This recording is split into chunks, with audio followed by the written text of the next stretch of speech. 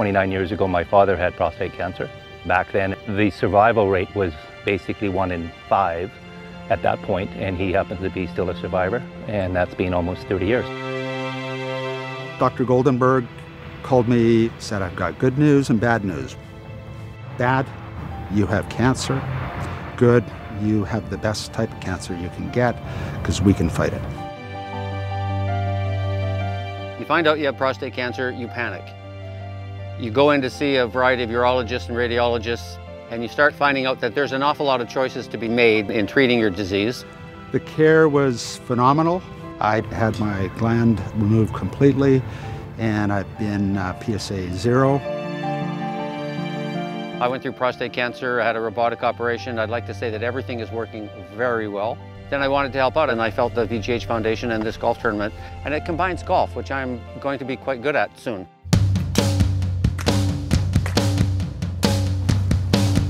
Hail Mary. Attaboy. And there it is. In our very first year, we raised $68,000, and then it's been going up since then to a point where last year we made over $580,000. It's grown year after year. The tournament keeps getting better, I think, and that's what keeps the people coming back. You can do a lot of sponsorship, you can do a lot of talking, but when somebody decides that they're going to make a difference by making a significant contribution, it really helps out.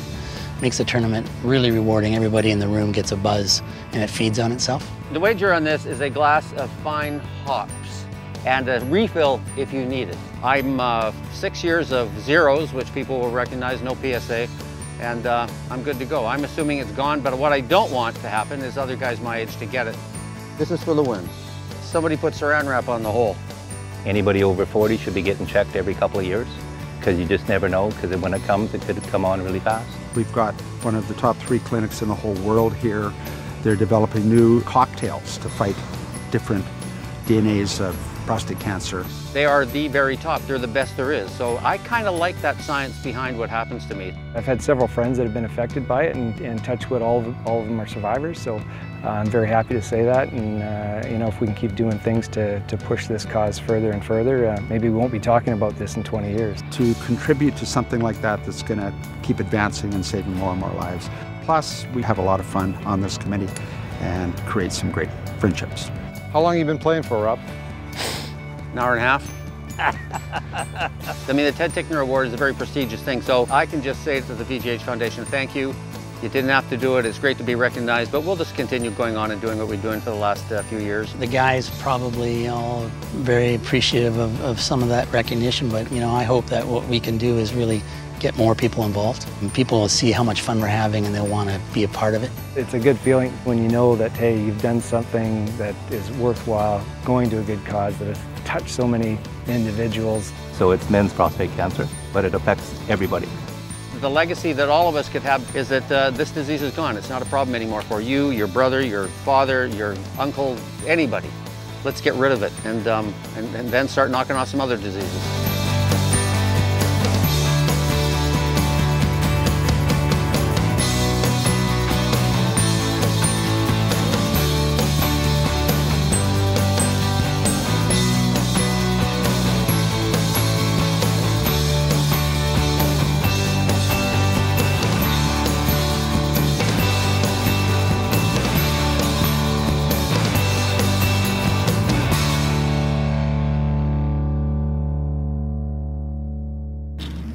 You know, Rob's a good guy. He hits at 280 yards. I want to whip these guys' ass. Yeah, pretty much. He's very competitive, so if you can just throw him off a little bit. Okay, we got 198 to the front, 201 to the pin, and 207 at the back. 8. God, I hope this isn't too much. Hang on. Long. I told you a 9. You said 8.